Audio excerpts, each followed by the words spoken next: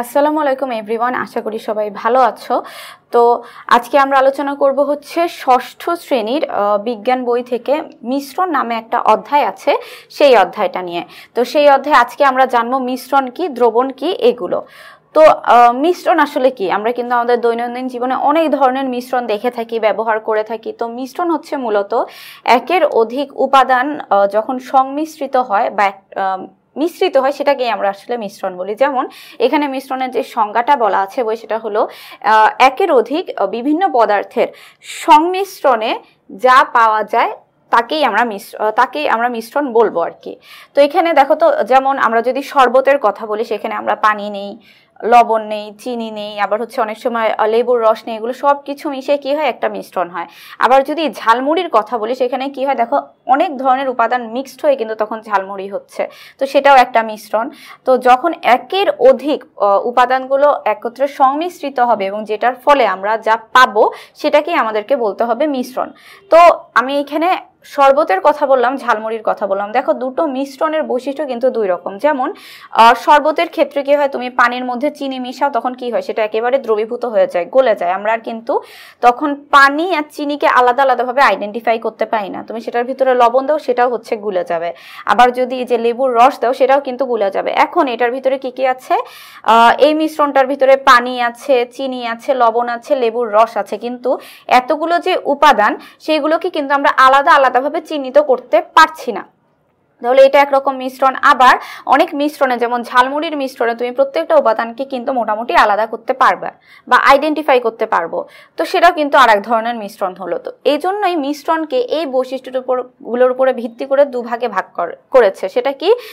প্রথম যে ভাগটা, সেটা হচ্ছে সমসত্ব মিশ্রণ, এবং পরের যে ভাগটা, সেটা হচ্ছে অসমসত্ব মিশ্রণ। অর্থাৎ সমসত্ব মিশ্রণের যে বৈশিষ্ট্যগুলো থাকবে, অসমসত্ব মিশ্রণের ঠিক তার বিপরীত বৈশিষ্ট্যগুলো থাকবে। এখন ব্যাপারটা কিরকম দেখো, প্রথমেই কি বললাম যে শরবত থেকে আমরা এর যে বিভিন্ন উপাদানগুলো আছে, সেগুলোকে কিন্তু আমরা আলাদা করতে পারছি না, একেবারে সবকিছু মিলেমিশে একটা মিশ্রণ হচ্ছে।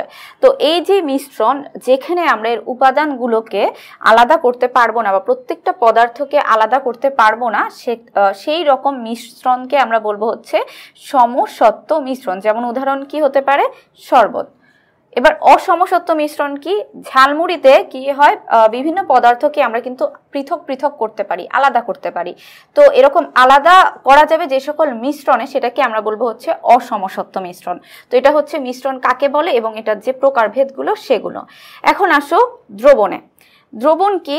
দ্রবণ যেমন এই যে শরবত, এটা কিন্তু একটা দ্রবণ। কি হচ্ছে, এই উপাদানগুলো একেবারে দ্রবীভূত হয়ে গিয়ে একটা দ্রবণ তৈরি করছে। এখন এই দ্রবণের আবার দুটো উপাদান থেকে, যদি আমরা দ্রবণের দুটো উপাদান লিখি বা দ্রবণকে আমরা দুভাগে ভাগ করি, যে দ্রবণের মধ্যে কি কি থাকে, তাহলে আমরা পাই হচ্ছে মূলত দ্রাবক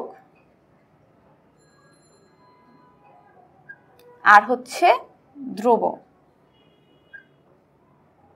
তাহলে দ্রবণটা মূলত কি? দ্রবণ হচ্ছে, তাহলে দ্রবণ কি? আমরা দ্রাবক আর দ্রবকে যখন একত্রিত করে দেব, তখন আমরা হচ্ছে পাবো দ্রবণ।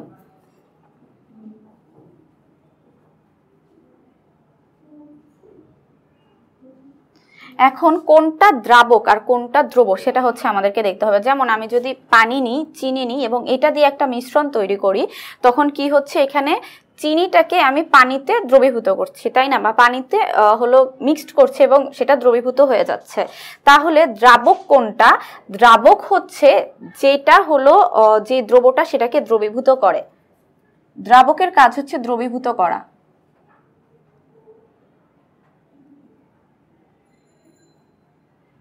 আর দ্রব কোনটা? দ্রব হচ্ছে দ্রবীভূত হয়।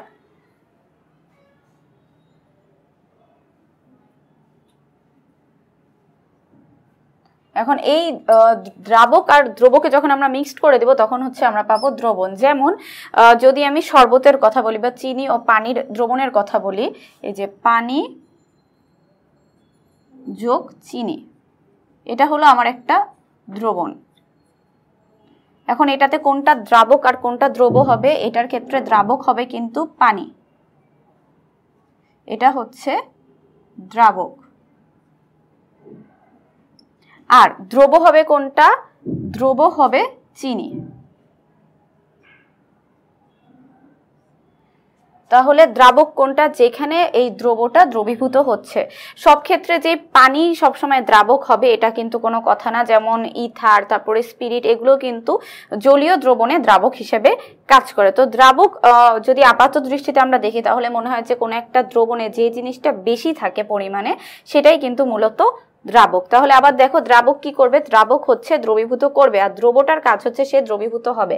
শুধু চিনি না, এখানে আমি লবণ অ্যাড করতে পারতাম, তাহলে দ্রব হতো কিন্তু চিনি আর লবণ। তো এইভাবেই হলো মেইনলি দ্রবণের যে কনসেপ্টটা সেটা হলো কাজ করে। তাহলে আজকে আমরা কি দেখলাম? আজকে আমরা দেখলাম হচ্ছে মিশ্রণ ও দ্রবণ সম্পর্কে আমরা জানলাম। মিশ্রণ কি সেটা দেখলাম, সেই সঙ্গে দেখলাম এই যে দ্রবণটা আসলে কি কি দিয়ে তৈরি, এটার যে উপাদানগুলো সেটা কোনটা কি ধরনের কাজ করে সেইগুলো সম্পর্কে জানলাম। তো পরবর্তী পর্ব দেখার আমন্ত্রণ জানিয়ে শেষ করছি। আল্লাহ হাফেজ।